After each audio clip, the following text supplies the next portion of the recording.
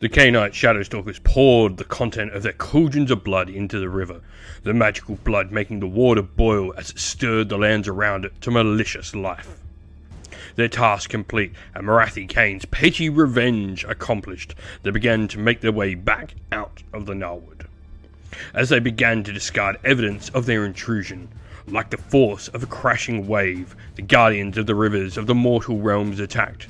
The Ydrilan Riverblades would not let such corruption of the realm's rivers stand in Age of Sigmar Warcry. In today's scenario, we're going to be playing with some of the brand new cards that have come out inside Pyre and Blood. Our victory condition will be Watery Miracles. After deployment, the defender will pick a piece of terrain to place an objective marker on, and the attacker needs to try and control this for 2 consecutive turns to win the game. Otherwise, the defender will win. Crashing Waves means we can potentially get some extra crits if we land hits on our opponent but don't get any crits in our attack rolls. And then our deployment map for this scenario is going to be Scouting Mishap. In today's game, I'm going to be playing with the Ydrilan Riverblades. In my dagger, I'm going to have my Pure Flood Sensual with Yathara Darts. I'm then going to have a Stream Runner with Crest Blades, a Crest Dancer with Rope Sickle, and a Crest Dancer with Twin Spear. Meanwhile, for my shield, I'll have a Crest Dancer with Twin Spear and 2 more Stream Runners with River Steel weapons. And finally, in my hammer, I'll have another Crest Dancer with Twin Spear and 2 more Stream Runners with River Steel weapons. Stephen will be playing with the Khainite Shadowstalkers in our game today. In his dagger, he's going to have his Shroud Queen, Slaughter Shade with Shadow Whip, and Dark Flame Warlock with Repeater Crossbows. In his shield will be a Dark Flame Warlock with Doomfire Ring and 2 Shroud Blades with Umbral Spears. Meanwhile, in his hammer will be 3 Shroud Blades with Cursed Swords. Alrighty, so we are all deployed. In this scenario, just our daggers are going to be starting on the table. So for the Ydrilan Riverblades, here I have my dagger, which is my Pure Flood Essential, who has the Yathara Darts. I've then also got 2 Crest Dancers, one of them with Twin Spear at the front here, you can see, and the other one there with the Rope Sickle. I've then also got my Stream Runner, who has my Crest Blades. Meanwhile, for the Khainite Shadowstalkers, their dagger includes the Shroud Queen, the Slaughter Shade with Whip, and your Darkfire Warlock with his Twin Crossbows as well.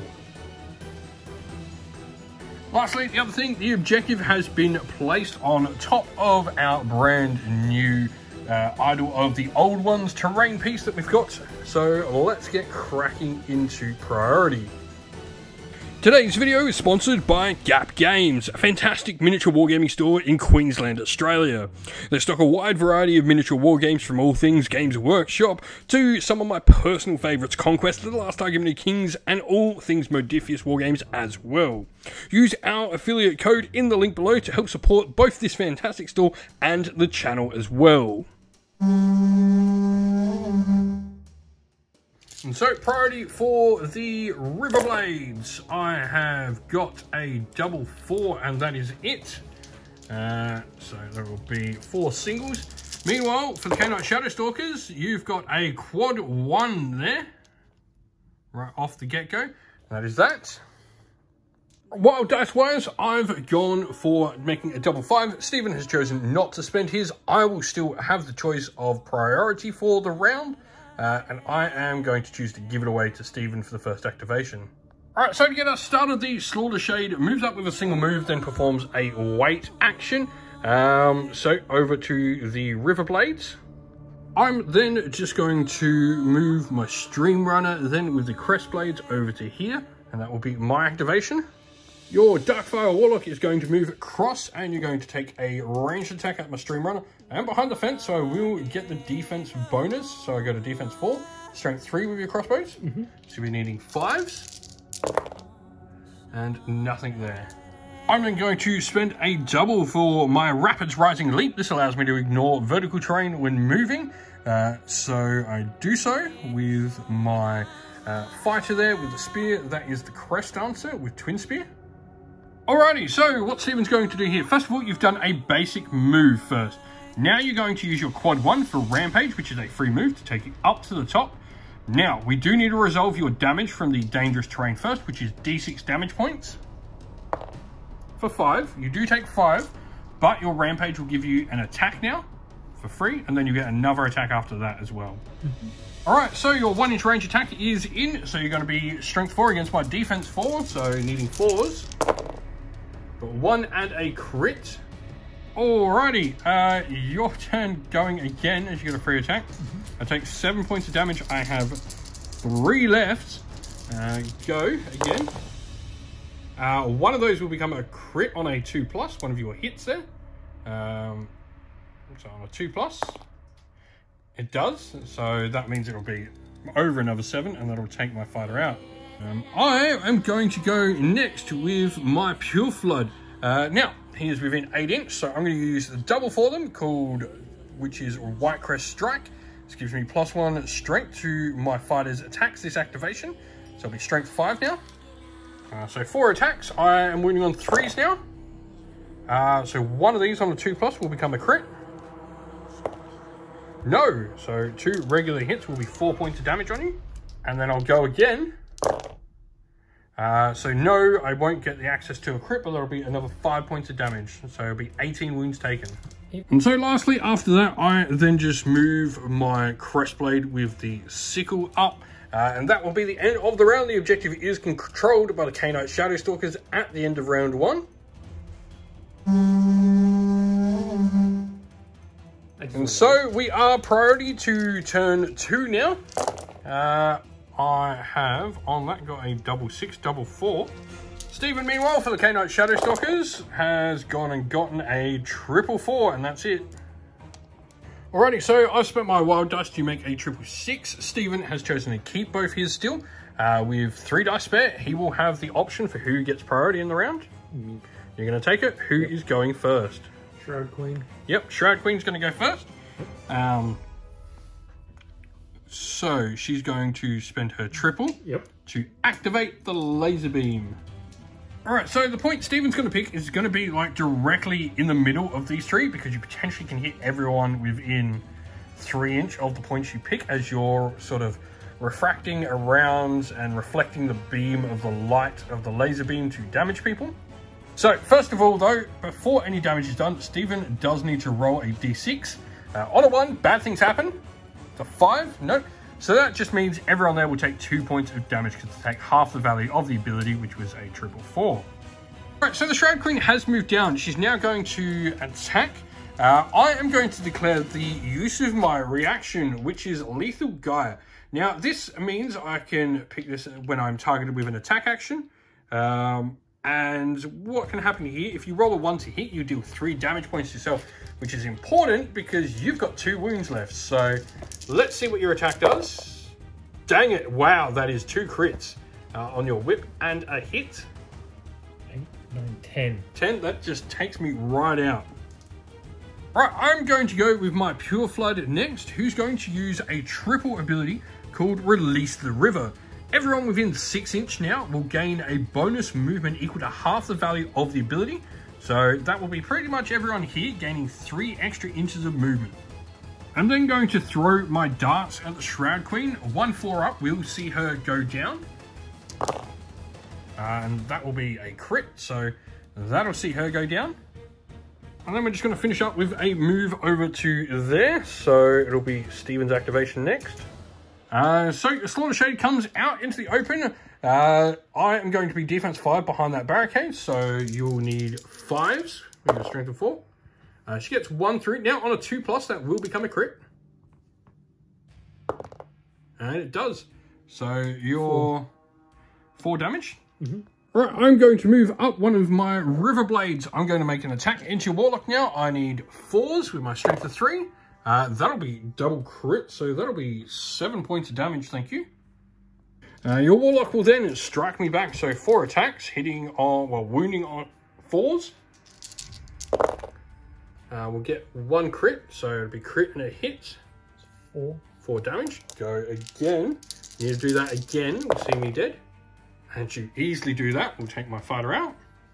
And so I've moved up my Crestblade. I need 3s. That will be 2 and a crit, so that will be 8 points of damage, taking your Warlock out. Right, your Warlock with Doomfire Ring is going to move up next. Is going to take a shot at my leader, I'm assuming there. Yep. So you will need 5s because I will be defense 5 thanks to the barricade. 4s. So, yep, 5s. Nothing there. I'm going to spend a double there with my Crestblade, who's going to use Rapid Rising Leap. That allows me to, not only with my bonus movement of 2 from here, but I get to ignore vertical terrain. I essentially fly when I want to jump up things. And so I end up there. So you've moved up your Umbral Spear. Now I am going to be obscured from this attack, so I will get the defense benefit. So we'll go to 5s on your wounds. You got a crit, which will be damage. Crit's 4. Nice. Next, I'll just do a double move with the Riverblade, who's going to move up like so. You're just going a double move with one of your Shroud Blades into my Crest Dancer, who's already activated. I'll then go a double move with the Riverblade here. Double move with your Umbral Spear. Alright, so I'm going to jump over. My Crest Blades will attack next. So we need 4s. I do 2 points of damage. Potentially on a 2+ though, one of these is a crit. Nope, I have missed both of those so far. Your other Shroud Blade moves in. I've got one last fighter to go with. A double move with my Riverblade next, and you've got one last fighter, a last Shroud Blade over here. Staying just outside of the crown there, and that will be the end of the round, which I will now control. So I'm at that clock of 1. If I control at the end of next turn, I will win. Today's game is played on the fantastic battle mats from our longtime supporters, Mithras Games. Top quality battle mats from New Zealand that have a variety of different designs that can suit almost any battlefield you could imagine. And so, priority for round 3, I am going to have a quad 4. Love to see it. Stephen, meanwhile, you will have a double 6, and that is it. Alrighty, so while Dice-wise Stephen has spent 2, you've now got a triple 6 and a double 5 there, leaving you with 3 singles. I've then got to made a double 6, so I'm going to let you have the first activation. Who are you going with first? Alright, so the Slaughter Shade is going to activate first. She's going to go into my Crestblade. Strength 4 versus Defense 5, because I am going to get the bonus from being on higher platform. So you need 5s, you got a crit. And so same target, go for it. She does not get anything. That is good for me. I survive on 2 wounds. Alright, so I'm then going to fight back with that Crestblade. I'm going to attack the Umbral Spear that came up and stabbed me. Or tried to at least. I need 3s. That'll be a crit, so there'll be 4 points of damage to that one. And then my second attack action will go against them again. There'll be another crit and another 4, so that'll take her out. I am not done though, because I'm going to spend my quad 4 for Boiling Wrath, which is the quad for the Ydrilan Riverblades. This allows me to make bonus actions of pretty much anything I want to do. Moves, disengages, attacks, equal to the number of friendly fighters that are out of action. And I have 3 out of action, so I'm going to get 3 extra attacks. So we're going to start by putting my first attack into the Shroud Blade, or... No, we're going to go into the Slaughter Shade first. So first one into the Slaughter Shade will be just the 1. So on a 2+, it does become a crit. Finally, one of them does. Going for my second attack, and there's the double crit. That'll take her out. And one last attack will go into the other Shroud Blade with Umbral Spear down there. So I'm essentially just rapidly poking a spear down at the ground. That'll be 8 points of damage and take that fighter out as well. Well, I don't know about you, but I think that went pretty well. Alright, so you're going to use a double for Shadow Leap. Now you will have to take the dangerous terrain. So D6 damage. Good thing it can't kill you, so that's important. Hey, you only take 2. Not bad. Now, who are you going to attack into? I have to attack into... Yep, into the Riverblade here. Yep. So you will need 4s because you're strength 3. I'm defense 3. Now you can roll one of them on a 2+. One of these hits will become a crit. So it's a crit and a hit. How much damage is that in total? Swords. 1/4. So 5 points of damage. I'm going to activate my Pure Flood next. I'm going to make a ranged attack into your Warlock. So this will be needing 3s at strength 4. So that's 1, so that's 6 points of damage so far. I'm going again. That will be another 6 point, that'll be 11 points of damage in total. He's dead. Dead? Only got 8. Oh, wow. Yep, he's gone. So, sorry, Stephen took the one run off. He thought I was going for here. No, I'm going for here. So, on my second attack, on a 2+, I will kill you because I'll get the extra point of damage I need. I do. So now you go down because now I do 12. Which one of your Shroud Blades is going? He's using Yep. Onslaught. Onslaught, yep, for an extra attack on both his attack actions. Yep. And he's got 5 attacks in total now. Yep. Needing 5s because you are strength 3, unfortunately, and I am defense 4. Nothing going again though. You still get your bonus attack here. So that will be just the crit, which is damage 4. So going to use Onslaught back, and I'm going to attack the one that hasn't attacked me. So I need 3s with my spear. One of these will become a crit. If this becomes a crit, it will take you out because that'll be the 8 points of damage, and it does. And then, well, I've got another attack, so we'll go into the other one. It will become a crit. It does, so only half damages you though. My next, I'm going to go with the Riverblade here, attacking your Shroud Blade up the top. So my Riverblade has 3 attacks. We'll need 4s.